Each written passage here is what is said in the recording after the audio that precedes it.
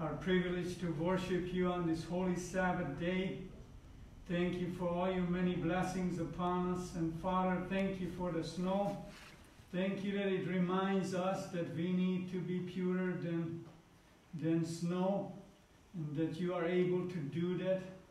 Father, we just want to open our hearts. Please speak to us through this worship service. Be with your people around the globe and help us to exalt Jesus, our mighty Savior. Just fill us with your Holy Spirit. And thank you for your truth. In Jesus' name, amen. Please stand as we're going to sing Give Me the Bible, number 272. The Bible is a very precious thing that God has preserved for us. And so sing it from your heart, 272. Give me the Bible.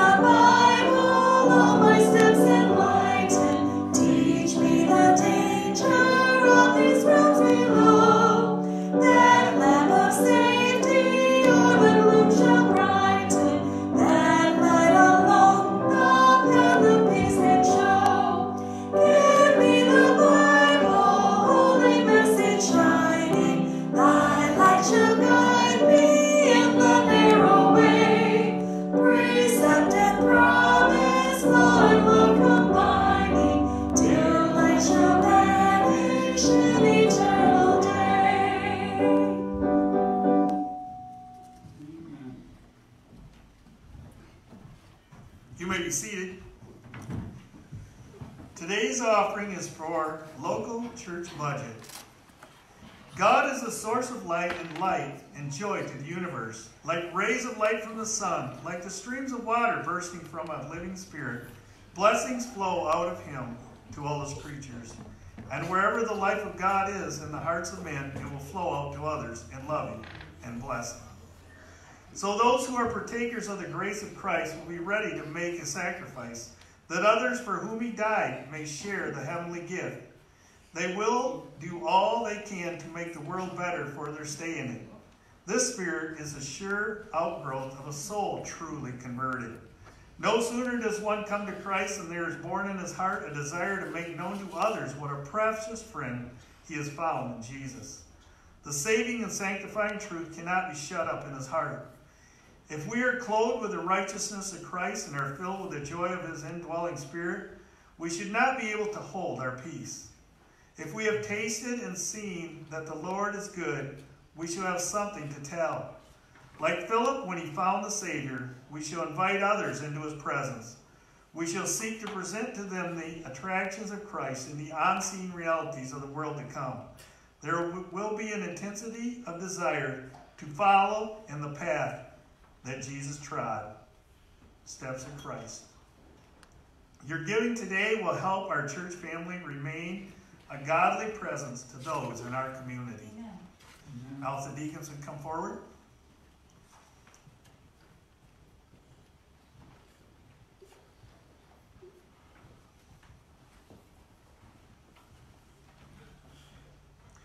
Dear Lord, we're thankful for this church, that we can be in this Missaukee County and Lake City, that we can reach out to those around us, Lord, that we can be a light in this community, that others will see Jesus in us, that we can lead others to you, Lord. We know that we're on this earth for a purpose, and it's to save as many people as we can by our actions and our words, that people will be drawn to the truth of your Bible.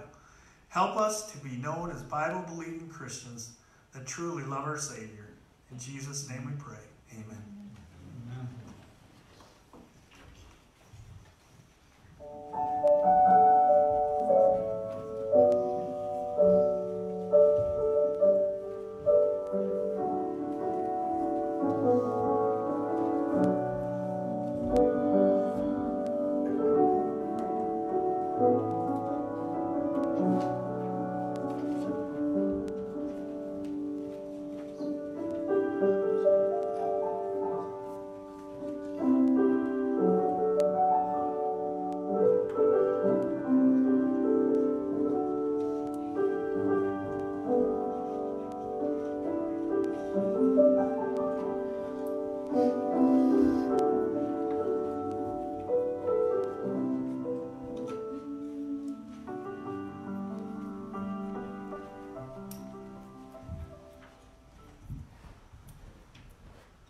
Now it's time for a worship and prayer. So please join me in kneeling, if possible, as we sing Spirit of the Living God.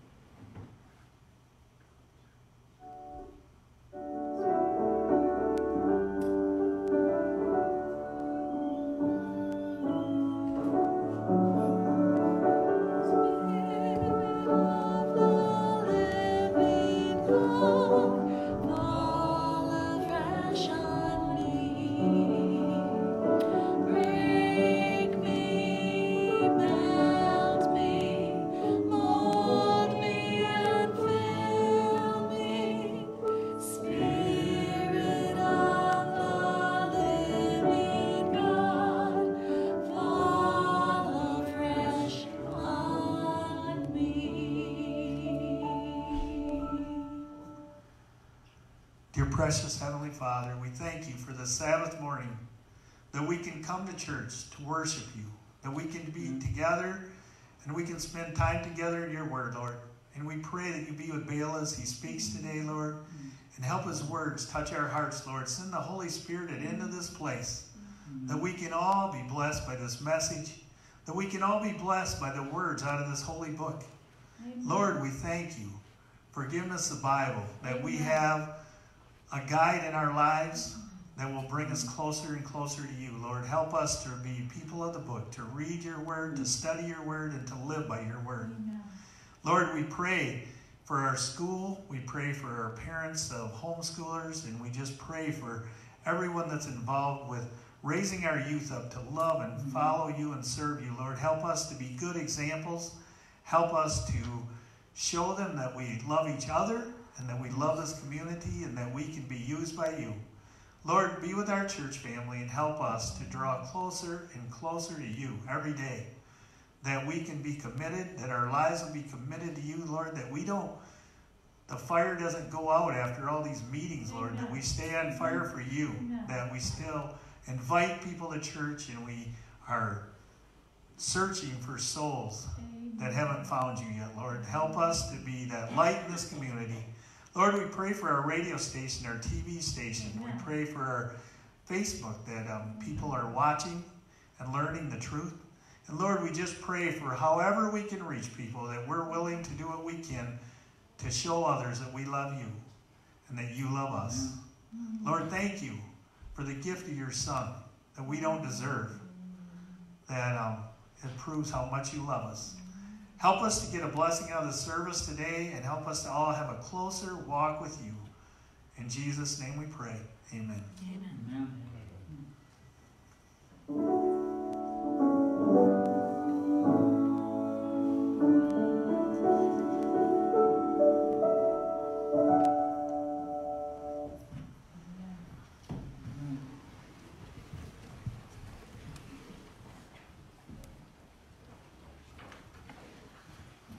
Now it's time for a responsive reading as we go to 753 in the back of our Psalter. And Keith will lead us in that.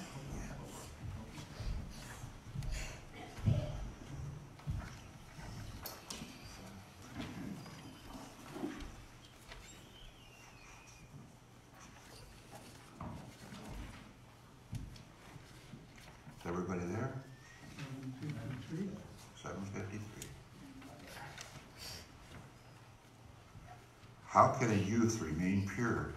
By behaving as your word prescribes.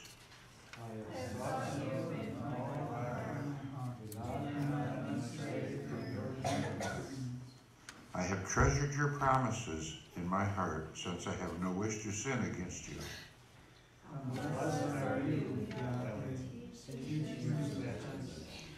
With my lips I have repeated them, all these rulings from your own mouth. In the way of your decrees, my life joy, joy beyond all. I mean to meditate on your precepts and to concentrate on your paths. I find my delight in your statutes, and not forget your word. Open my eyes, I shall concentrate on the marvels of your law. Now your word is a lamp to my feet, a light to my path. As your word unfolds, it gives light, and the simple understand. Faithfulness is the essence of your word. Your righteousness is good forever. Universal peace for those who love your law, no stumbling blocks for them. Amen. And today we're going to be blessed by special music by Abby Fenner.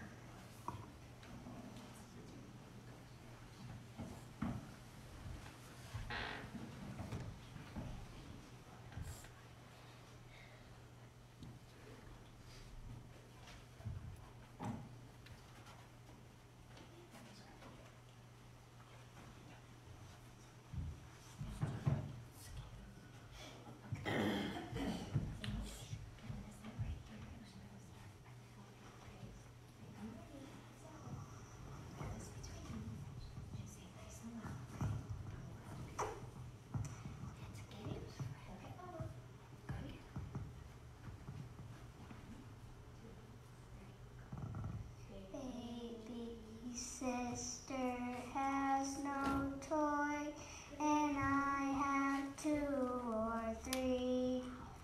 I'll share a toy unselfishly, and we'll play happily. Faith, hope, love. Love is the greatest of the 3. Love, love, God is love. Lord, help me live like thee. I'll be kind to someone else, although they're not like me. For Jesus made us one and all, so different we may be.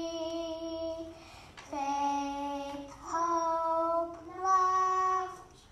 Love is the greatest of the 3. Love, love, God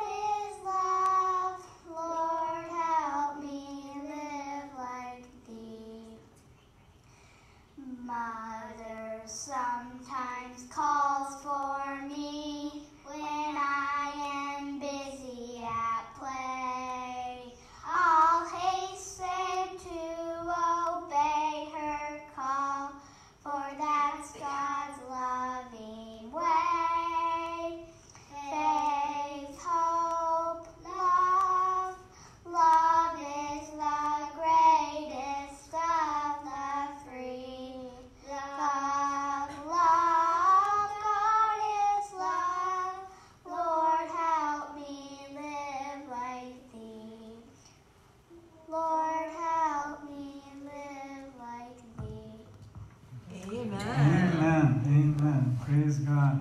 Thank you, Abby and Hudson and Devin, for Wonderful, wonderful. beautiful. Thank you for raising up these children in the fear of the Lord. What a blessing. You know, just as children need to share their toys, the adults need to share the Word of God. Amen? Yes, Amen. we do. Well, I'm very happy to be with you here. This is our final presentation. There's a lot more could be shared, but we're going to conclude with this today, Revelation 11. If you want to follow with me, there we will cover 14 verses. And so it's a very important topic, war against the Bible. You know, there was war all through history against the Bible, starting with Cain and even with Eve, you know. But this one is especially here we will see a couple of incidents where it was brought out in the scripture that we need to pay attention to. And so, but before we get into the scripture, I would like to have a word of prayer with you. It's a very solemn topic. I need your prayers. And let us kneel as far as possible and come before our Almighty God. Heavenly Father, Creator, mighty King of the universe, thank you for sending Jesus, our mighty Savior, our Prince. Father, thank you for the forgiveness of our sins. And thank you for preserving the Word of God through all these 6,000 years. Amen. Father, that we can have it in our hands today. Oh, how great thou art and how greatly to be praised. Only you know how much you had to do to preserve it for us. Help us to cherish it. Help us to learn from it. Help us to understand our duty from it for today. Now I pray that your Holy Spirit will work mightily. You have showered us through this series, and I know you can do it one more time. And so please just open our hearts and let your holy angels help us, just like they helped Daniel. Help us to understand your truth for this time. Thank you for hearing us and being with us for Jesus' sake. Amen. So, war against the Bible, and we'll start here. If it's in the Bible, I believe it. If it disagrees with the Bible, it's not for me. Amen? The Bible is an absolute authority of truth. We need to understand it, you know, because a lot of people think, well, part of it is true and part of it is not. There are many people like evolutionists, you know, they take part of the Bible, but not all of the Bible. And those are highly educated people. And, you know, we cannot go with, you need to take it from Genesis to Revelation. And God will bless your learning and your understanding for sure. And so, in Revelation chapter 11, verse 1, I would like to share with you today really 4 things. One is there's a judgment. Secondly, we will see the 1260 years of sackcloth, dark ages period. And then after that, we will see this satanic power coming up. And we will see that who is that satanic power coming up and killing the Bible. You know, how can you kill the Bible? Well, we'll see that. And then, of course, just for a period of time. And then finally, we will see that the gospel is going, that people are glorifying God and printing the pages by the billions and the Bibles. So here in Revelation chapter 11, verse 1, it says, and there was given me what? A reed, a measuring rod, a reed like unto a rod, the angels stood saying, rise, rise, measure what? The temple. There are three things to measure. Measure the temple of God and the altar and them that worship therein. Why the temple? Is the temple important? Well, we don't want just some kind of occultish gathering place. We want a place that honors God. We want a place that exalts Christ in every way. And I'm grateful that we have a nice church here where we can worship the Creator God. Secondly, the altar. Why the altar?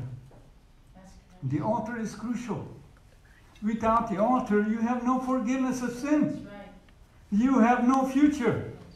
And so the altar is very important, that the altar needs to be based on the Lord Jesus Christ. You know, the Muslims don't have an altar that is acceptable in the Creator God's eyes, nor the Hindus and nor any other, really. Only the Christians, only the Jews had the altar, really, that was acceptable. And then them that worship therein. What about that? Well, you know, we need to develop a character that can fit for heaven.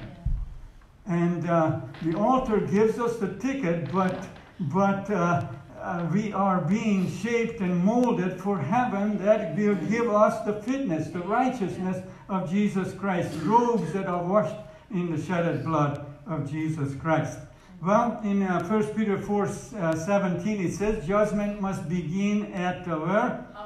At the house of God, and if first begin with us, what shall the end be of them that do what? Obey God. That obey the gospel of God. God gave us the good news. We need to embrace this good news and run with it. And run with it. In Revelation 21 verse 15 it says, and he that talked with me had a golden reed, there again, judgment, to measure the city with the reed, and the gates thereof, and the walls thereof. Revelation 21:15. And so, you know, Jerusalem there in Israel today, it's ruined. There's nothing really of the temple, hardly just a little resemblance and the praying wall. But we are looking for the Jerusalem which is where? Which is above. We need to focus on Jerusalem which is above, what's happening there, what takes place. And this is the mother of us all, according to Galatians 4 verse 26. Revelation 21 verse 17 it says, and he measured the wall thereof 114 cubits. And Ephesians 4:1 it says, unto the measure of the fullness of Christ. That's our aim. We need to become like Jesus Christ. Well, you know, many of us can say, I'm not there yet. That's true. But I'm on my way. Amen? Yes, Lord. We ought to be on our way. We may not be there yet, but we ought to be. Christ is our example. And look at this one. In 1 Peter chapter 2 verse 5 it says, ye also as what kind of stones? Lively stones. We need to be lively stones and built up in a spiritual house and holy priesthood to offer what? Spiritual sacrifices acceptable to God by Jesus Christ. Then Ephesians chapter 2 verse 18 it says, for through who? For through him, Jesus Christ, we both, the Jews and the Gentiles, have access, how?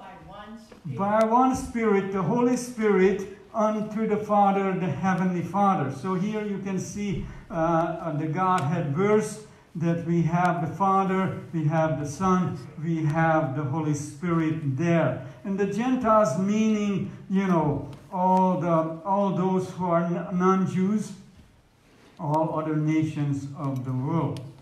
And so in Acts chapter 4 verse 12 it says, neither is there any other, for there is what? There is none. There is none other name under heaven, under the whole heaven, given among men whereby we must be saved. In other words, Jesus Christ is the only Savior for the whole universe. There is no other name under heaven whereby we must be saved. Jesus is needed for the Hindu. Jesus is needed for the Muslim. Jesus is needed for the Buddhist. Jesus is needed for everyone. I remember, one night staying up with this Muslim young man. And, he fell in some sin and he was terribly guilt-stricken. And so we stayed up with him almost all night. He was just having a big burden. And so we shared the gospel with him. Amen. That the Muslims don't have this. Yeah. The Muslims don't have the altar, but we do have the altar. Amen. And the altar is Jesus Christ. Through him we can bring our sins and just lay it on his shoulder. Amen. And he forgives us freely. And he lets us, cleanse us, and lets us go. And he helps us to say no to that sin in the future. Yeah. He's empowering us.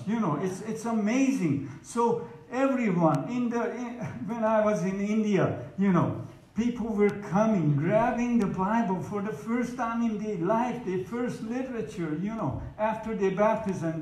We gave them, every one of them, 5,000 were baptized each time. So we gave them 10,000 Bibles. Amen. And so they were able to appreciate and learn what a blessing for have the Bible for your first literature.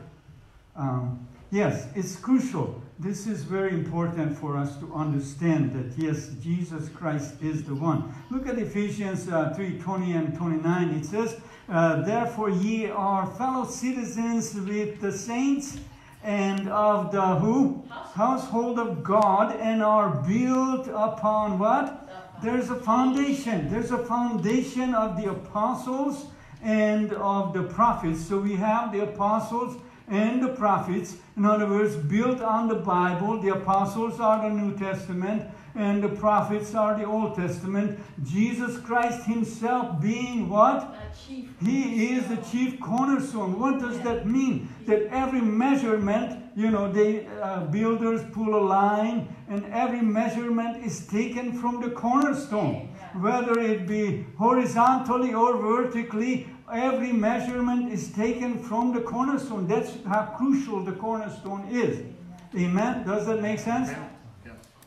So in Ephesians 2:21 and 22, it says, in whom all the building are how?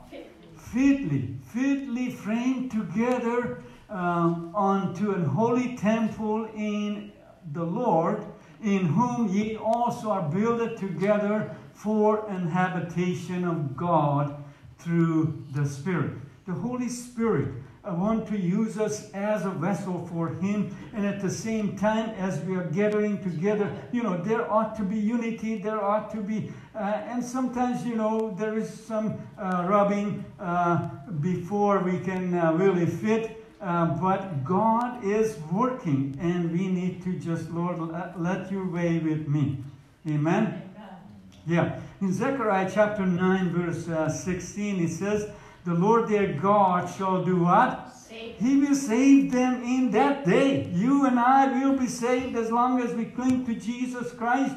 For they shall be as what? Stones. They shall be as stones, but precious stones. Just like this crown. Stones of a crown lifted up as an ensign upon his land. And so may God help us to be those stones. Look at what Ezekiel did in Ezekiel 40, verse 47 and 41:22. It says, so he measured. Here is again a judgment. He measured what?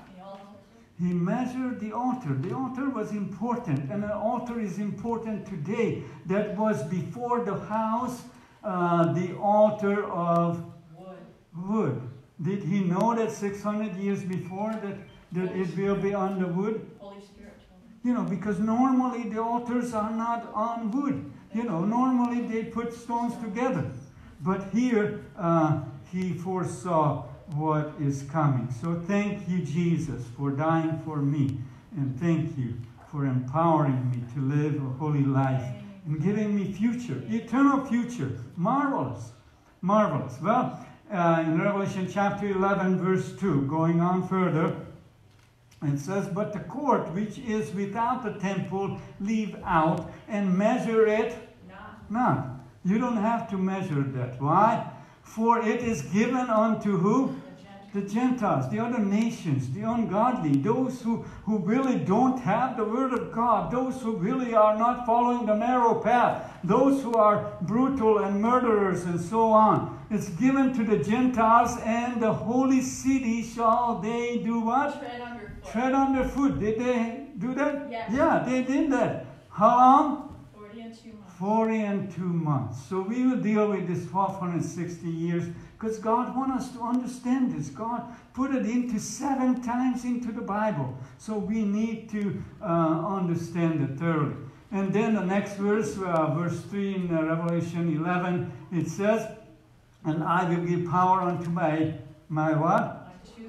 My two witnesses, and they shall prophesy 1,260 days." Again, the same period of time, clothed in sackcloth. These 1260 years are mentioned 2 times in just this Revelation 11. So, sackcloth, they used sackcloth when they were fasting and praying. Sackcloth meant that you don't have your full potential, that you are brought low. So for 1260 years, we will have this sackcloth for the 2 witnesses. Well, we'll see who are these 2 witnesses in a minute. And Matthew 24, verse 15, Jesus is talking to his disciples. And he says, "When ye therefore shall see." In other words, you will be able to see. It's seeable. You will be able to see the abomination of desolation. There will be an abomination and desolation spoken of by who? Daniel the prophet. Daniel the prophet. In other words, the book of Daniel is important. You need to understand it. You need to study it. You need to comprehend it. "Then shall be great tribulation." Again, 1260 papal reign. 1260 years of papal reign. Jesus is predicting that. And in 2 Thessalonians chapter 2, verse 7, it says, "For the secret power of lawlessness." Did you catch that? Lawlessness. In other words, turning away from the wisdom of God. And so lawlessness is already at work, but the one who now holds it back will continue to do so till he is taken out of the way. So time will come, change will come. That's why a lot of Christians, they were praying for the peace of Rome. Pagan Rome. Why? Because they knew that the worst is coming. The papacy rises after pagan Rome divided. Well, how did that take place? In Daniel chapter 12, verse 11, from the time that the daily shall be taken away. You know what was the daily? Daily was a reminder of Jesus Christ, that you need forgiveness. You need constant dependence on the Lord Jesus Christ. And so daily shall be taken away, and the abomination that make desolate set up, there shall be 1,290 days. 1200 and Daniel 12 verse 11. Well, how did that happen? Here we're talking about 1290, not 1260. Well, it took 30 years to pluck up 3 horns for them, to destroy 3 nations. And then plus 1260 papal reign, that adds up to 1290 years set up and reign. Does that make sense? Yes. Okay. Rome divided. Papacy set up by France. who? France. You know, that's very important for us to know. You know, the papacy operates, but he always has an army. That's right. Can we turn the heat down just 2 degrees? I forgot to do that. It says 476, pagan Rome divided into 10 kingdoms. That's the pagan Rome. Then 496, French King Clovis became Catholic and the first son of who? The church. First son of the Roman Catholic Church. Okay, the first horn as well. First Roman Catholic. And then from 508 to 538 to set up the papacy. In 30 years they set it up, and that was France. As terminated the 3 horns or 3 kings, 3 kingdoms. What are these? Vandals, Heruli, and Ostrogoths. And so from 538 to 1798, papacy reigns as the abomination of desolation. That's why John Paul II was praying, asking people to, you know, forgive for them for the atrocities that they have done during the abomination of desolation. They know that they murdered precious faithful Christians by the millions during these years. Here Jesus speaking again in Luke 21 verse 24, and he says, and they shall fall by the what? The edge of the sword. They were falling by the edge of the sword and shall be led astray captive into all nations, and Jerusalem shall be trodden down of the Gentiles until the time of the Gentiles will be fulfilled. That was the time of the Gentiles, at 1260 years. Here in Daniel 7:25, Daniel tells us, and he shall speak great words, not for, but against blasphemies against the Most High. Why? Because he wants to exalt himself, not the Lord Jesus Christ. And shall wear out the saints. In other words, war with the saints of the Most High, and they shall be given into his very hands. Into his very hands until the times and dividing of time, or 1260 years. Yes, they did that. Daniel 8, 10 and 12, it says, and it will what? It will wax great, even to the host of heaven, and it cast down some of the host to the ground, and stamp upon them. That's very brutal, you know, that would happen to Christians. And it cast down what? The truth. Cast down the truth. What is the truth? Jesus is the truth. Jesus is the truth. The Holy Spirit is the truth. God the Father is the truth. The 10 Commandments is the truth. But also the Word of God is the truth. And so they are throwing down the Word of God during this time to the ground, and they are practicing and they are prospering. God allows them to show their color. Does that make sense? You know, every character will be revealed. That's why this message is so crucial for us, because we need to understand that, you know, just claiming the name of Jesus will not take you to heaven. Unless we will have the character of Jesus, unless we will be filled with the Spirit of Jesus and not acting with the Antichrist spirit, we will not go to heaven. You know, and it would be sad we're spending years in the right church, in the remnant church, and not making it to heaven. You know, we need to make it to heaven. Amen? Amen. Yes, may God help us. Daniel 11, verse 28 and 29, it says, his heart shall be against what? The Holy Covenant. Against the Holy Covenant. You know, the 10 Commandments is the covenant. It's in the Ark of the Covenant. He's against that. He don't like that. And he shall have indignation against the Holy Covenant, time and time again. He shall even have what? Intelligence with them that forsake the Holy Covenant. Oh, God, help us. Yeah, it's everything against the Holy Covenant. And arms or military power shall stand on his part.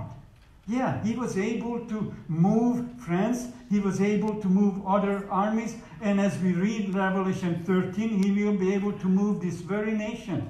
This very nation who was against it before. And so, yes, he will move and they will be standing on his part. And they shall pollute the sanctuary of strength. You know, the sanctuary message is crucial. It's a message of truth. It's a message of the plan of salvation. But they don't like that. They don't like it. Why? Because they embrace the pride of Babylon. They embrace the persecution of Medo-Persia. They embrace the philosophy of Greece. And all occult and all paganism is embraced with them. And that's why they don't like the sanctuary of strength, because it reveals their foolishness. And such as do wickedly against the covenant shall he corrupt by how? Flattery. What is flattery? Deception. Flattery is a lie, really. It's deception. It's a deceptive power, a forceful power with the army.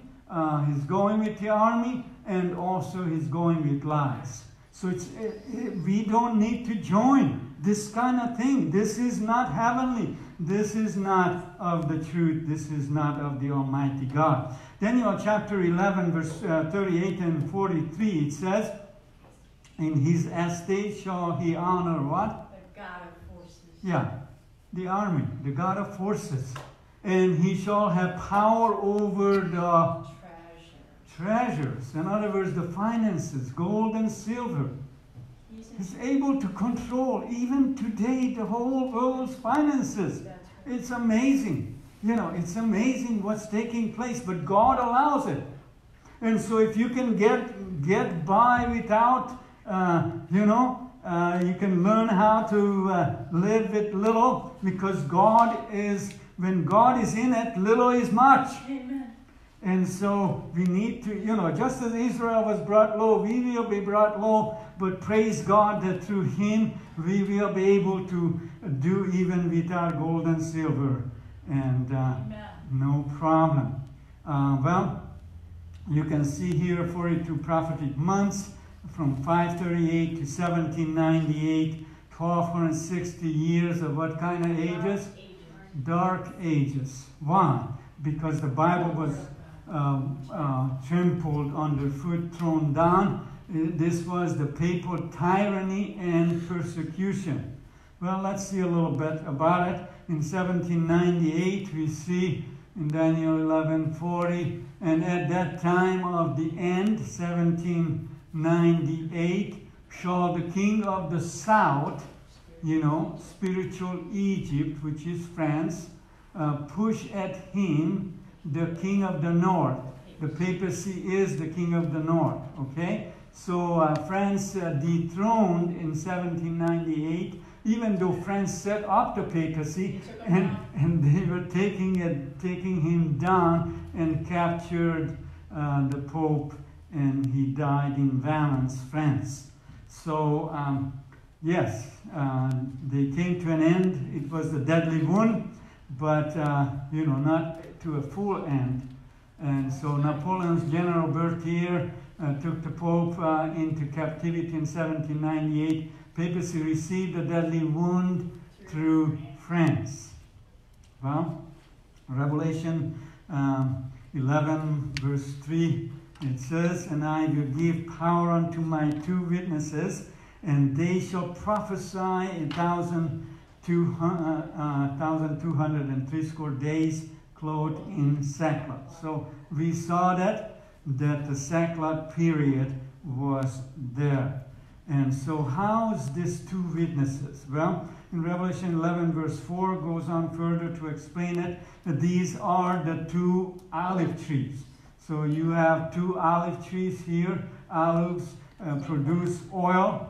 And the 2 candlesticks, they are also 2 candlesticks. These are symbolism, standing before the God of the earth. Amen? And so let's see. in Psalms 119 verse 105, thy word, the very word of God is what? A lamp. Is a lamp unto my feet and a light unto my path. So I can follow on that narrow path. Amen? Jesus says in John 5:39, search the scriptures. In that time, they just had the Old Testament. Search the scriptures, for in them ye shall think that ye have eternal life, and they are they which testify of me. In other words, you can find in the Old Testament on every page Jesus Christ. You can trace him down in the life of Joseph, in the life of Moses, in the life of Daniel, and so on. Amen? Does it make sense? All right, well, let's look at these two witnesses. Here you can see my two witnesses, the Bible, the Old and New Testament. They testify of Jesus, and also they are prophets. Prophecy, 1260 days in sackcloth. Bible suppressed by the papacy. And then two olive trees, they make oil inspired by the Holy Spirit. We need the Holy Spirit to help us to understand the Bible. Amen? Does it make sense? And then the two candlesticks, the Bible is the light and the lamp. Amen? And then these two prophets, they predict plagues, and also they give us promises. Amen? Hallelujah. So it's not all gloomy. There is promises for you and I. We saw that the 1260 years was in the Bible, 2 times in Daniel, 5 times in Revelation, and 2 times in this very chapter.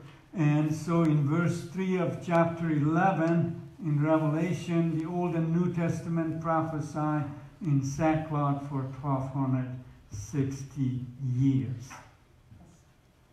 And then in Revelation chapter 6 verse 9 it says, I saw under the altar souls of them that were what? Slain. That were slain. You know, there were a lot of people slain, a lot of martyrs slain for what? The Word of God. They were slain for the Word of God. You know, today I have 20 Bibles. They could slay me 20 times over. But today they don't kill necessarily in this country for having the Bible. But back then, if you had a Bible, you were killed. You were killed. And so just for just having the Bible and for the testimony, if you shared, which they have. So mourning in sackcloth, Bible believers were slain. Well, listen to this Second Council in Paragon 1234. Very easy to remember. 1234 AD. It says a papal suppression and burning of the Bible. Listen to their language.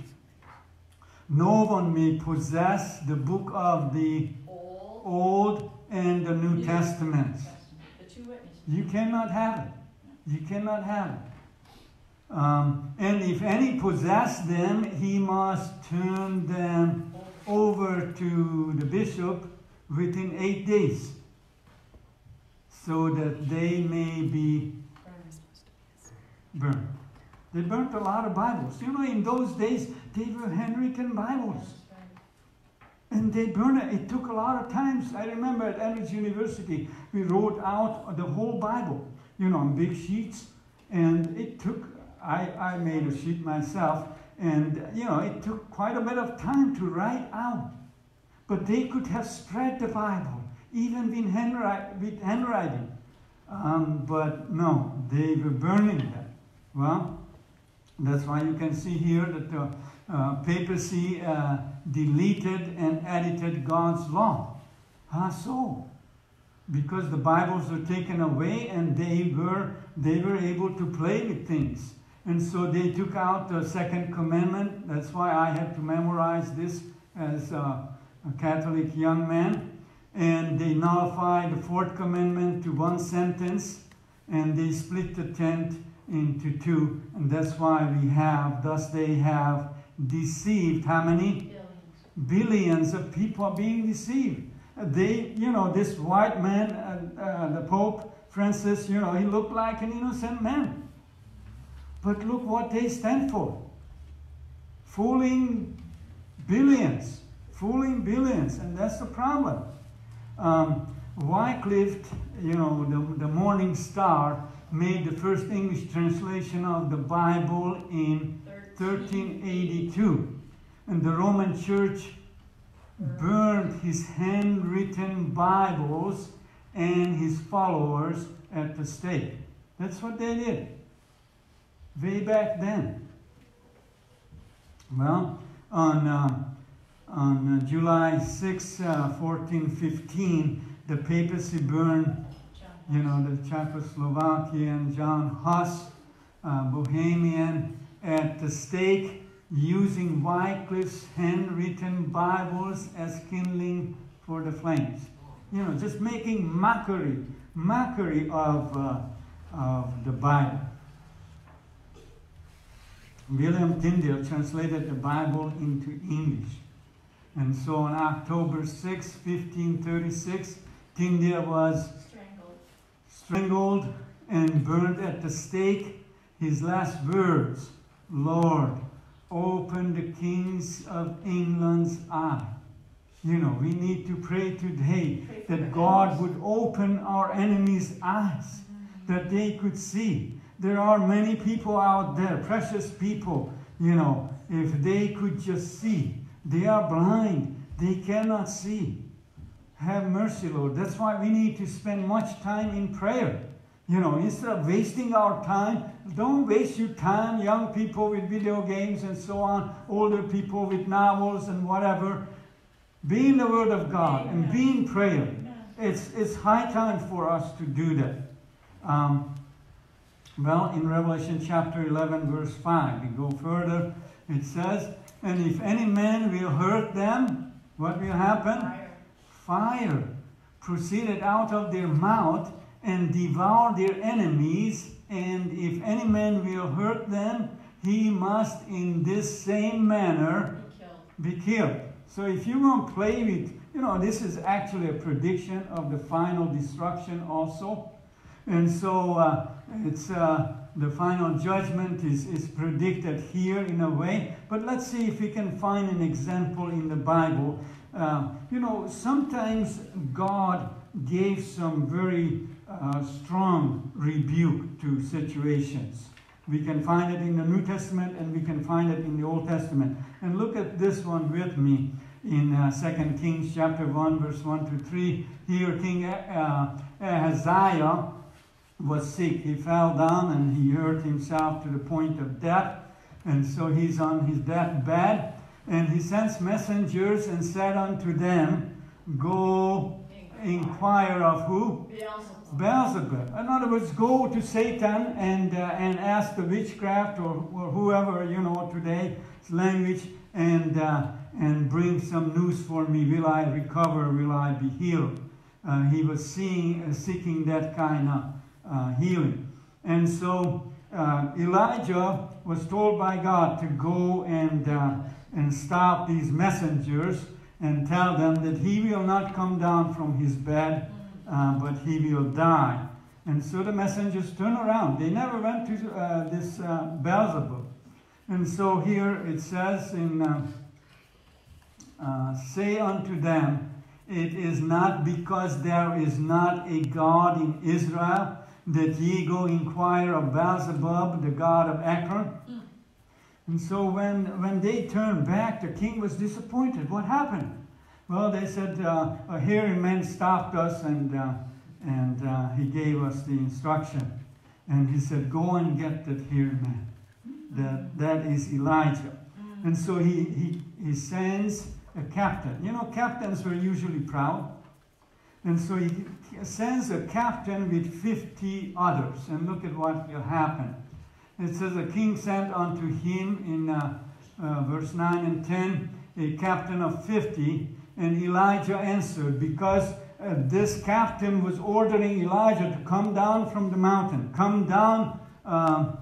And he said, "If I be the man of God, then let fire come down from heaven and consume thee and thy 50. And there came what? There came fire from heaven and consumed him and his 50. You know, you cannot go against the word of God. You cannot go against God, you know, because it's destruction. Our very breath is depending on the Almighty God. And so here, they were all destroyed. Well, the king learned about it, and he sends another 50. He's not, you know, he's persistent. He wants to know what is his future. And he wants to have this Elijah. He would have liked to tear Elijah apart. And let's see what happens. He sends the second, same thing happened. But finally he sends the third one in verse 13. And this captain is a humble captain. He must be, you could say today, a Christian, a follower of Jesus Christ. And so the third captain of the 50 went up and came and did what? Fell on his knees, humble, meek, fell on his knees before Elijah. Elijah representing here the Almighty God, and besought him, or just about praying to him, O man of God, I pray thee, let my life and the life of these 50 thy servants. In other words, you are above us, we are underneath you, we are your servant, be precious in thy sight. And so what happens? His life was spared. God tells Elijah, you can go with this man. And so he goes. Yes. In Matthew 5:5, Jesus on the Sermon on the Mountain, the meek shall inherit the earth. We need to learn meekness when we come to the Word of God, when we're dealing with the Almighty God. And so in verse 6 of Revelation 11, these two witnesses have power to shut up heaven, that it rain not in the days of their prophecy. The Word of God is able to deal with drought if it's needed, and have power over waters to turn them to blood. We saw that in Egypt. And to smite the earth with what? With all kind of plagues, as often as they will. We saw the 10 plagues in Egypt, but even today, you know, we have a plague like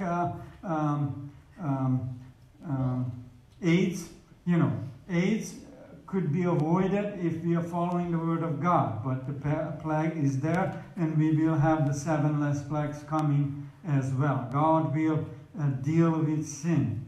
In verse 7 of Revelation 11, it says, and when they, the two witnesses, the Old and New Testament, shall have finished their testimony. In other words, then they come to the end of the 1260 years. The beast, here comes that other beast. You know, there are basically 3 beasts in Revelation. You have the first beast in chapter 13, representing the papacy. You have the second beast representing America, the United States. And now we have this beast, and we need to understand this beast also. It's a kingdom, it's a power.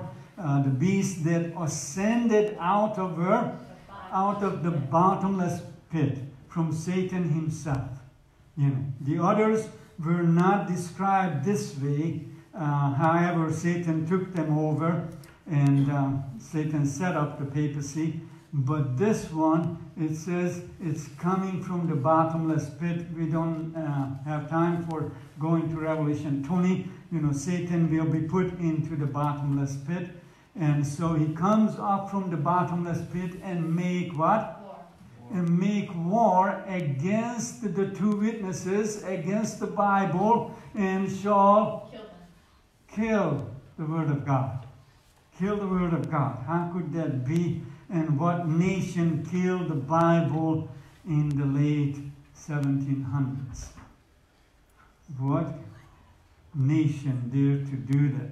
Well, France warred against and killed the Bible by nationally outlawing it and burning it for 3.5 years. No other nation rose up against the word of God like France.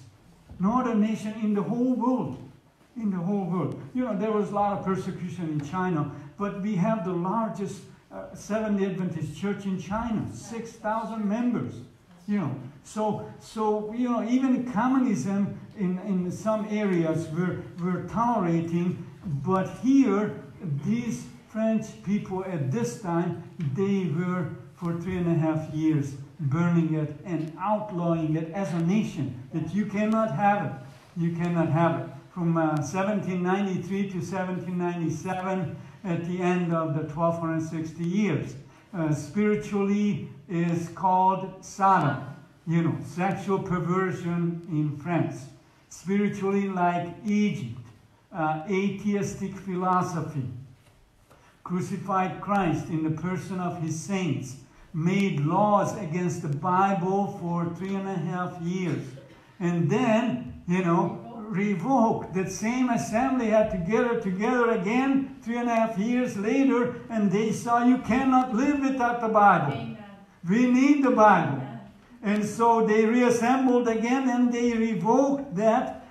So those laws and restored the Bible again. One of the 10 horns of Rome, the 10th part, Revelation 11:13. Well, listen to the great controversy. You know, this book really helped us a lot to understand these situations. There's a lot of good quotations here. Great Controversy 265. It says, the war against the Bible carried forward for so many centuries in France. They were against it, but not so much as in the final end. Culminated in the scenes of the revolution. You know, there was a bloody revolution there. That terrible outbreak was but a legitimate result of Rome's superstition or suppression of Scripture. They suppressed the Scripture. It presented the most striking illustration which the world has ever witnessed of the working out of what? Papal policy. You don't want to go with papal policy. Amen. Your policy needs to be with the Word of God. Amen? Amen. In Revelation 11 verse 8, and their dead bodies, the Old and New Testament, shall lie in the street, in the street of the great city, which spiritually is called Sodom and Egypt, where also our Lord was crucified. Well, you know, Jesus was crucified in his saints. So brutally persecuted God's people like no other nation in the world. Persecution of Bible believers by France. We can see here that 1209 to 1229 crusades to exterminate the Albigenses, over 1 million killed. Another in 1562, thousands of Huguenots hunted down and killed. In 1572, St. Bertrand massacre, they still celebrate that, ordered by the king, and 70,000 killed in 2 months. And in 1686, 12,000 killed in concentration camps. And so, well, what is this sodomite sexual perversion? Genesis chapter 19 verse 5, it says, where are the men? You know, there were 2 handsome men. Angels can take on different forms, and they chose to come in a very handsome way. And so that aroused the whole town. You know, the whole town came out and in Lot's day, and so they are bringing them out. They requesting that. Looks like you might be in trouble with my mic. Sorry. Looks like I may just have to use the other mic for a while.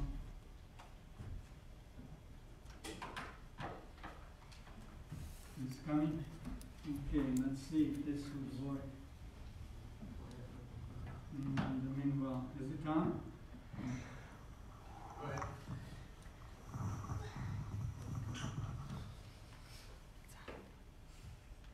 Is it on now? No?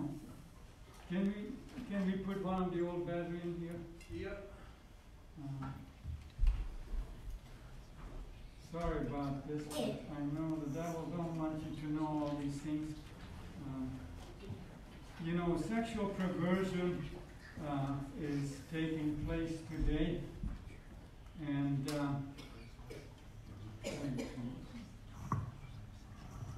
done now? All right. Yeah, sexual perversion is taking place today, not just you know what happened in France, but all over. And before Israel went into the Promised Land, they had that problem too. So we need to be very careful that all of us need to have proper sexual behavior today, because the devil is tempting left and right us with his ways. So here you can see that they were going for these two handsome men, bring them out unto us, that we may know them. That's meaning we may abuse them sexually. And so it's a sad picture, but that's where France came to. Homosexuality was very rampant there. And you know, when you throw out the Bible, when you throw out the Ten Commandments, you are loose into the hands of Satan, really. The true freedom is within the Ten Commandments. The Ten Commandments is like a fence unto you and me. So, what about the Egypt? You know, spiritual Egypt. Egypt atheism. Here, Pharaoh, you know, he should have known. You know, Joseph was there, and Joseph educated the people, but this Pharaoh didn't pay attention to the spread of the word of God in Egypt at that time. And so he says, who is the Lord? Who is this Yahweh Creator God that I should obey His voice and let Israel go? I know not the Lord or this Yahweh, neither will I let Israel go. He's defiant. He is proud. He is not humbling himself before the Almighty Creator God. And that's what we saw in France. That is predicted there. And then listen to this magazine here, Blackwood's magazine, November 1870. It says France is the only nation in where? In the world. In the whole world, which by the decree of the Legislative Assembly, October 16, 1793, pronounced that there was who? No God. There is no God. I don't know God, there is no God. Just like Pharaoh, of which the entire population danced and sang with joy. You know, they can enter into this foolishness, rejoicing over nonsense, but, you know, there is a living God today, and there was a living God back then as well. So, let's see. France denied the existence of God, degraded what? Marriage. Degraded marriage. Marriages were falling apart just like today. Prohibited any worship of God. Bibles were collected and publicly burned and with scorn. Bible societies were forced to close. People were forced to swear allegiance to atheism or be executed. The Bible was outlawed. Baptism and communion were prohibited. And listen to this one. That was declared to be an eternal sleep. Why? Because they have no hope. With communism, you have no hope. That's right. Only the Word of God gives you hope for the future. And their battle cry was, crush the wretch, meaning crush Jesus Christ. Have mercy. This is where they went, you know, with the frenzy. And France warred against and killed the Bible. All Bibles were destroyed, and they tried a calendar with 10-day week. But you know, you cannot go with 10-day week. God created us for 7-day week. Amen. And so when they tried a 10-day, people get sick and people did less production. They cannot do it. And so executed for anything religious. The goddess of reason, man's reason, worshipped. Church property sold and desecrated. A reign of terror. No safety anywhere. Babies tossed from spare to spare. And guillotines in continuous use. The worship of deity was abolished by law. That was France. And so in Revelation 11 verse 10 it says, and they that dwell upon the earth shall rejoice over them, over the Old and New Testament, and make merry. They rejoicing on the wrong thing, and shall send gifts one to another, because these two prophets, or the Bible, the Old and New Testament, did what? Yes, there is a guilt when we are sinning. There is a guilt with that, and they were tormented because they didn't bring their life in harmony with the Bible. So they were tormented, them that dwell upon the earth. Then in verse 11 of chapter 11 it says, and after 3 days and a half, these are day for a year principle, 3.5 years, the spirit of what? Life. The spirit of life from God entered into them, and they stood upon their feet, and great fear fell upon them which saw them. So in June 1797, anti-religious laws revoked. They changed. That same assembly settled back together, and they said, we need to bring allowance for the Bible. And so they were, from then on, they were free to worship, repealed anti-Bible and anti-worship laws, and Protestants also given religious freedom. Amen. Protestantism had a hard time to break into France because it was the son of Catholicism. And so Catholicism was very strong over there, but Catholicism pulled France down, so they turned viciously against not just popery, but against all religion. In Revelation chapter 11, verse 12, it says, and they heard a great voice from heaven saying unto them, come up hither, And they ascended, just like Jesus, many people would have re-crucified Jesus Christ if he stayed on earth. But here you can see the same thing. The Bible ascended off to heaven in a symbolic way, in a cloud, just like Jesus was received in the cloud of angels, and their enemies beheld them. What happened? The British Foreign Bible Society started in 1804, printing millions of Bibles, and in 1816 American Bible Society started, and even in France, in 1818 Bible Society started in Paris, over 1 billion copies in over 1,000 languages. So praise God, that something great came out of it. There was a great awakening because they didn't want communism to go all around the globe. Amen. Communists wanted to take over the world, but they could not. God allowed them to only go so far. And unfortunately, I had a taste of it. Revelation 11, verse 13, here it says, in the same hour was the great earthquake, and 1/10 of the city fell, and in the earthquake were slain of men 7,000, and the remnant, the remnant were affrighted and gave glory to God. That's why, people examined their hearts, and they said it's time for us to sacrifice our lives to go into the mission field and share the gospel. That's why, today the best thing you can do is to share the word of God, to prepare.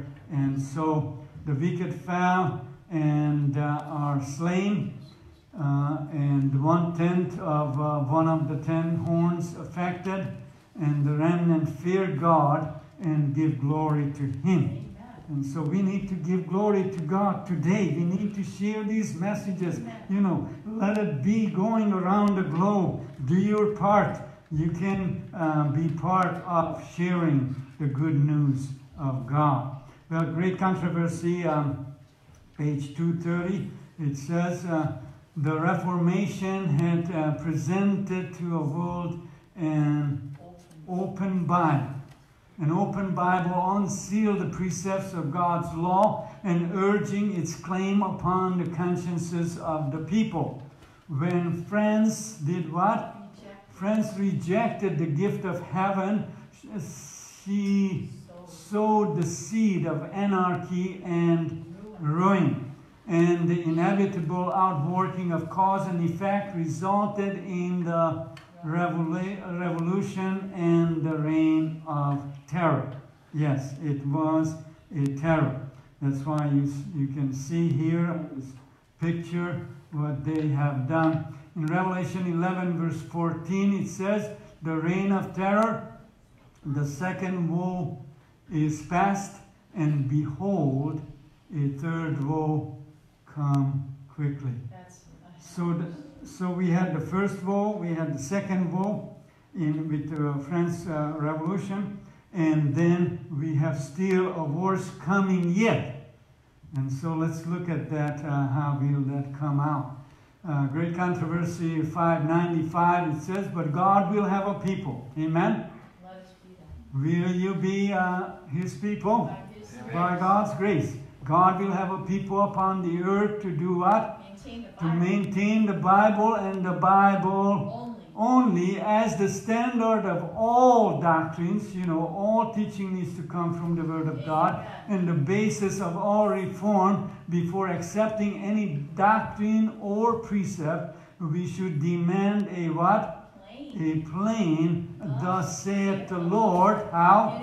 In its support. So we need the support from, 2 or 3 witnesses from the Bible before we fall for something. In Matthew 4:4, Jesus says, men shall not live by bread alone, but by every word, by every word that proceeded out of the mouth of God. Amen? Yeah.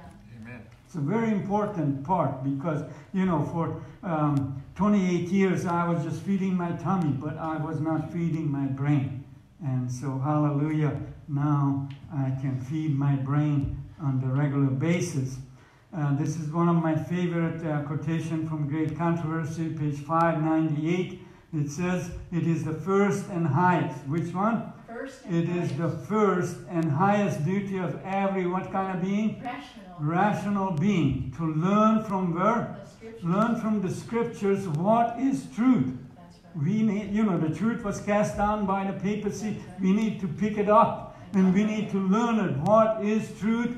And then to do what? To walk in the light and encourage others to follow His example. We should, how often?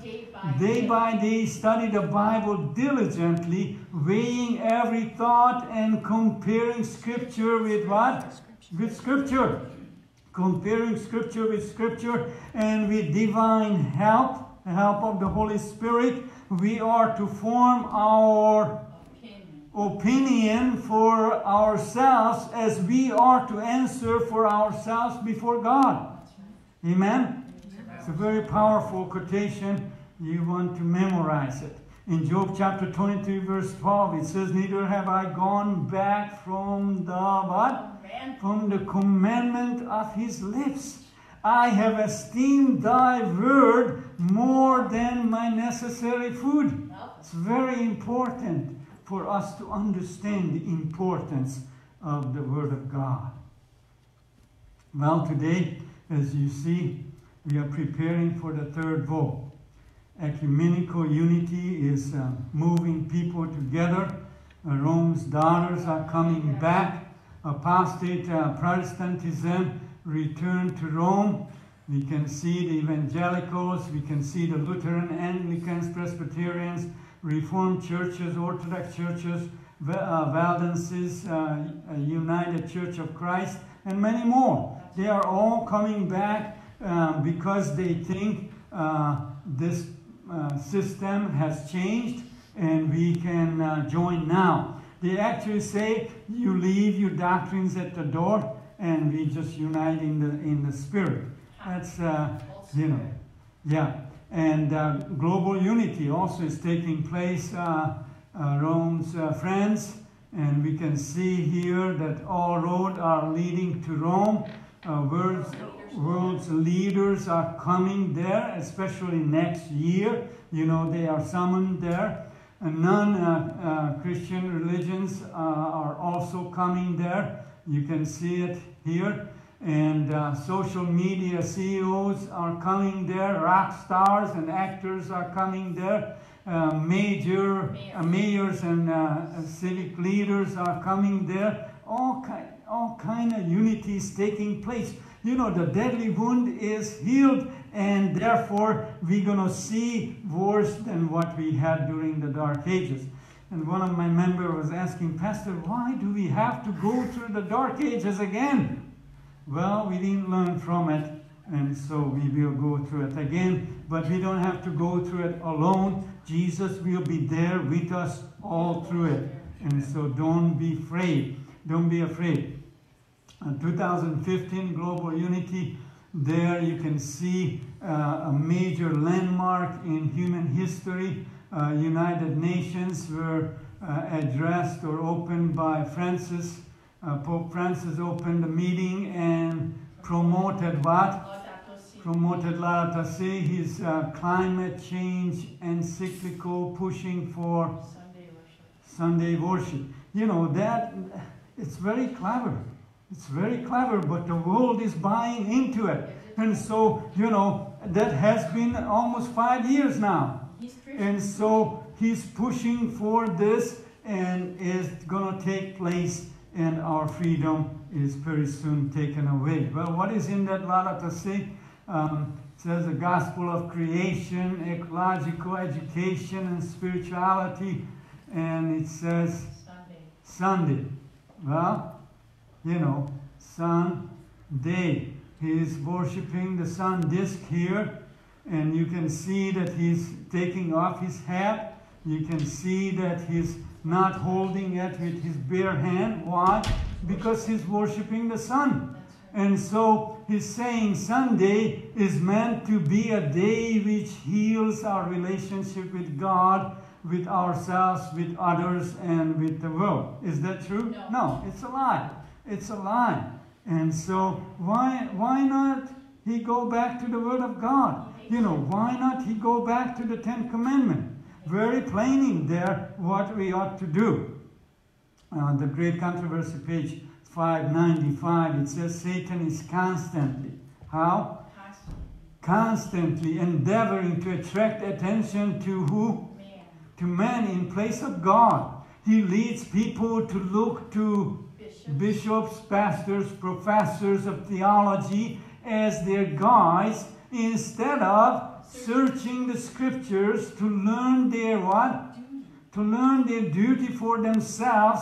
Then by controlling the minds of these leaders, he can influence the multitude, or he can influence billions according to his will. That's right. Does that make sense? That's right. That's So we need, you know, it's a trembling time today. We need to be about our Father's business. We need to understand, and we need to open as many minds as possible before it's too late. Well, woe, woe, woe to the inhabitants of the earth. Revelation 8 verse 13 tells us. Well, what happened? In the first woe, we see the papacy tyrannical rule for 1260 years. But we also see Islamic rise during that time for 150 years of torment. That was in the first woe. Now the second woe we just covered, there was a persecution of the papacy, and there was also war of Islam there still, and also the reign of terror by France's rise at the atheism. What about the third woe? Well, the third woe is the greatest global time of trouble, and the papacy will be involved for sure. Spiritualism will be involved, and apostate Protestantism, and anyone that not humble it before the Word of God. Anyone who is not humbling themselves before the Word of God, and falls in that category: Islam, communism, Hinduism, Buddhism, and the list can go on. Does it make sense? Yes. Yes. That's where we are heading. That's where we are heading, to the third woe. We are right now in part of the third woe. And so may God help us to be strong and firm and mighty. That's why in Revelation 10 verse 11 it says, Jesus is speaking here, and he said unto me, thou must prophesy again. It's a must, There's no way around it. So seek for souls for whom Jesus died, and so who may be saved. So thou must prophesy again before peoples, or the whole globe, and nations and tongues and kings. Amen? Wherever God takes us, we need to share the light, share the truth. In chapter 11 of Revelation, verse 19, the evidence is there. And the temple of God was open in heaven, and there was seen in his temple what? The ark of his covenant. It's there. You cannot remove it. It went up there. It's there. And no papacy can pull it down. No Islam can pull it down. And no one can pull it down. It's there. One time I saw this mega church. And there the pastor holding an axe. And there was an ark like this. And he was holding it and breaking it. And he says, we don't need the law. We don't need it. We don't need the covenant. The Jews could not keep it. We don't need it. We are free. It's just ridiculous, But no, it will be there through eternity. That's the transcript of God's character, and it will be there. In Revelation chapter 14, verse 7, the first angel's message says, fear God, or humble yourself before the Almighty God, and give glory to him, for the hour of his judgment is come, and worship him, and him alone that made or created heaven and earth, and the sea and the fountains of water. Amen? He alone deserves our worship. The Pope doesn't deserve our worship, no matter how the world may exalt him. And he's an exalted person. He's the most powerful person on the face of the earth. But he's still, nothing. He's still dust. He's nothing compared to the Almighty God. So Jesus is still calling. Come out of her, my people. Come out of this foolishness. Come out of this confusion. Come out. Run out of her. Flee out of her, my people, that ye be not partakers of her sins, and that ye receive not of her plagues, for her sins have reached unto heaven. Flee out of the midst of Babylon. Jeremiah 51 verse 6. Touch nothing of theirs, lest ye be consumed in all their sins. Numbers 16:26. These are very important warnings. And we cannot play with it. Unfortunately, there are some among us who will fall for them, even though we are of the remnant church, because they try to infiltrate us. But you and I need to stand on the Word of God and the Word of God alone. And so in Daniel chapter 12 verse 1 it says, and there shall be a time of trouble such as never was. Never was since there was a nation, and at that time thy people shall be delivered. Hallelujah. Everyone that is found written in the book of life. How can you be written in the book of life? Jesus is just a prayer away. You can have a simple prayer like Peter. Lord, save me. Or Jesus, save me. Save me. And he did. Great Controversy, page 593 and 94, it says, none but those who have what? Fortify their mind with the truth of the Bible will stand through the last great conflict. The last great conflict is upon us. And we need to fortify our minds with the truth of the Scripture, the truth of the Bible. To every soul will come a searching test. And what is that searching test?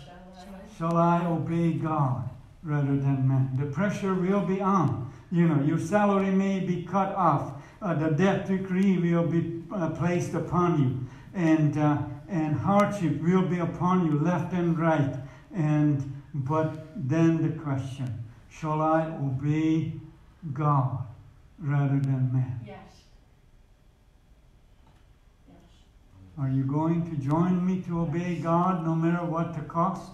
Amen. You know, if I have to be sacrificed, I won't be the first one. That's right. And many millions have had to sacrifice for the Word of God. And if we're going to be faithful in these final days, we may be. We may not have to, but we may be.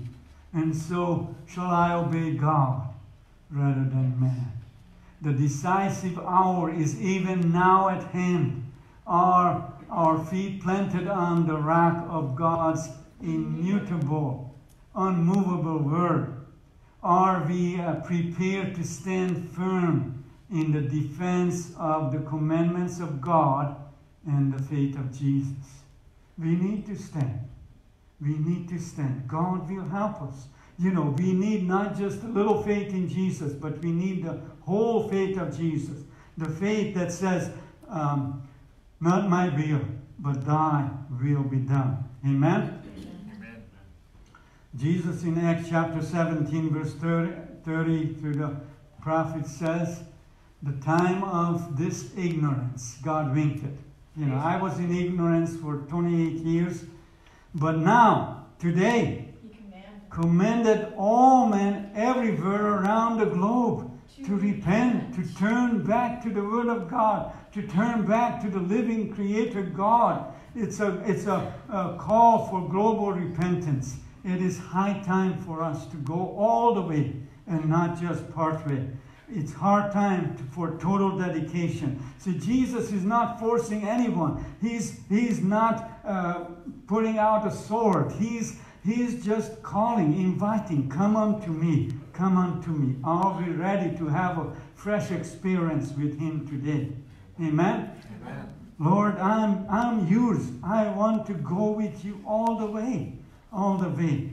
Blessed is he that readeth, and they that hear the word of this prophecy, and do what? Keep. And keep. You know, it's one thing to hear it. You will be blessed. But that's not the total blessing. It's one thing to read it, you know. You will be blessed. But you need to put it, if you want a total blessing, if you want a blessing that comes, you will need to put the book of Revelation into practice. You will need to put the whole Bible into practice and keep those things which are written therein, for the time is at hand, Revelation 1:3. Well, my wife will come and sing for us a beautiful scripture song called Arise. And you and I need to arise. We will need to take up the torch and carry the Reformation on and win souls for the Almighty. Amen.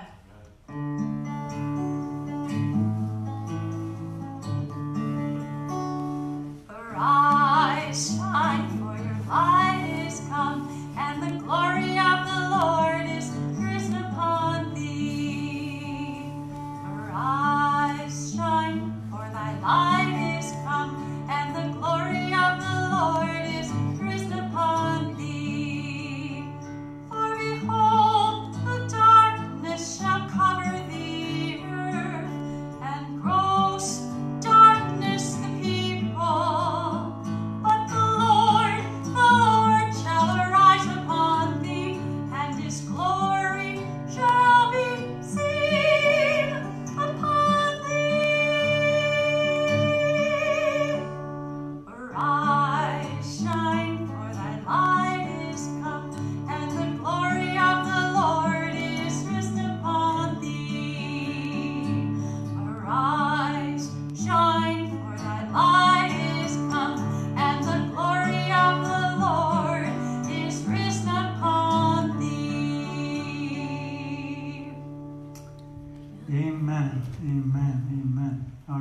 to arise? Are we ready to share this good news? It is a good news. You know, the gross darkness is coming more and more. And we need to be able to shine. People need to see and feel that there is an atmosphere around us, a heavenly atmosphere, that we are walking with heaven, that we are walking with the King of Kings. And so you and I need to take a different look at this and make sure that we'll be able to stand with Jesus in these final days. Let nothing take your attention away, playing around with nonsense. We need to be about our Father's business. Every day He wants to lead us. I don't have a wisdom to plan my tomorrow. Amen. I don't know if tomorrow comes, That's but right. I want to be faithful today. Amen. Today, in my thoughts, in my words, and in my action. Would you join me on that? Amen. Let's stand as we pray.